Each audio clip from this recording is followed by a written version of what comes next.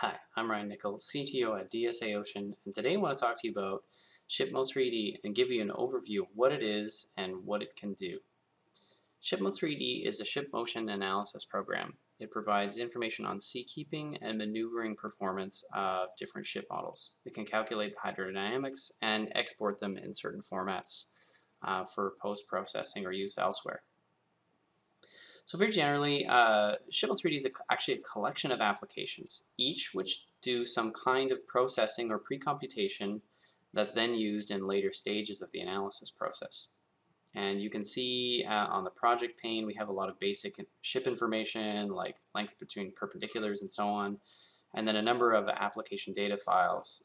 The most commonly used ones are panel lid, a panel hull, a panel lid, rad, diff, build ship, and Fremo, seakeep regular, and seakeep random. So just really quickly, we'll go through a few of them and get an idea of what they do. Panel hull is usually the first starting point, and this is where you put in the information and geometry for the hull form itself.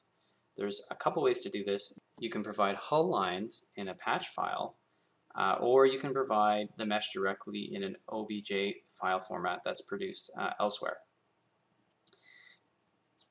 This gives you an opportunity to plot what the hull looks like, and in this view you can see with this color format, ship parts, you can see the yellow portion is the wet hull, and of course that'll change depending on the draft settings and trim settings you have for the ship, and the dry hull portion's in green.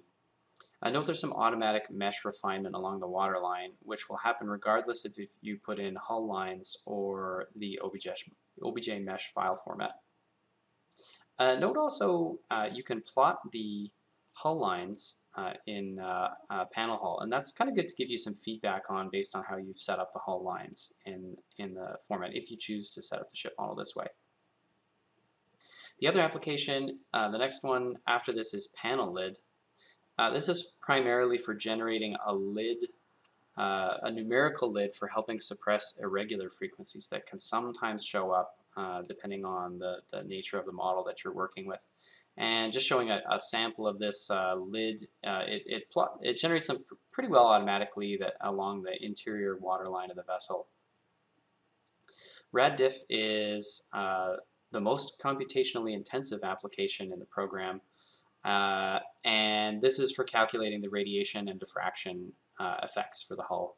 The reason for the computational intensity is just because of the number of load cases involved. So there's a lot of ship motion cases it needs to look at where it's moving the hull around in the water and evaluating radiation effects. And then, of course, the combination of forward speeds and relative sea directions for calculating all the diffraction cases. It's a pre-computation, so usually as long as the hull form's not changing, it's often a one-time process, and then changing the ship model through appendages doesn't require recalculation of this. But there's lots of good plotting here as well to show what the frequency-dependent added mass and damping look like and how well conditioned they are. And it's good at getting feedback on if you need to refine your mesh or not. Build ship is the next application. This is where we use the database of radiation and diffraction values and then complete the numerical ship model by adding properties like the resistance values and the inertia properties, and then a lot of appendage models like bilge keels and scags and propellers and things like that.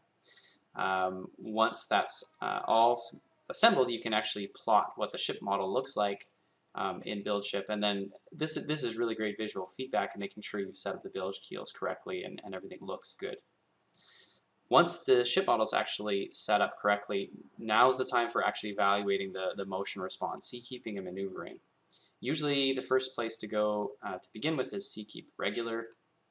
Seakeep regular is for evaluating the ship motion response in regular waves or otherwise sinusoidal waves. You can add seakeeping positions. These are just like virtual instruments at any point on the ship to get feedback on the motion at that point. And of course the response amplitude operators are the result of this calculation, and you see you get an idea of what the ship motion response, sort of a dynamic fingerprint of what it's going to look like in different kind of conditions and different forward speeds and in different relative C directions. Of course, we've got a nice peak here in the roll RAO that you would sort of expect to see with a ship like this. Seakeep random is another application for resolving ship motion response in an irregular sea state. So this means like a spectrum, potentially with spreading, and a wave spectrum to get an idea of what the motion response is like outside of regular waves. There's a number of outputs that you can look at here, but for one example is the RMS motion plots, which show you how the ship motion changes and characteristics change with the relative C direction in an irregular sea state. When you want to check out what's happening with maneuvering calculations, that's when the FreeMo application comes in. And in here, this is all time domain calculation. So what happens here is you can provide under maneuver inputs sequences of commands at different stages in time for setting propeller, for setting rudder angles, and so forth. And there's lots of interesting inputs you can get and outputs you can get for detailed information, and including plotting trajectories and so on. So there's lots of details in many of these applications. There's more that we didn't cover, but this just generally gives you an overview of the kinds of things that you can do with ShipMo3D. Thanks for watching.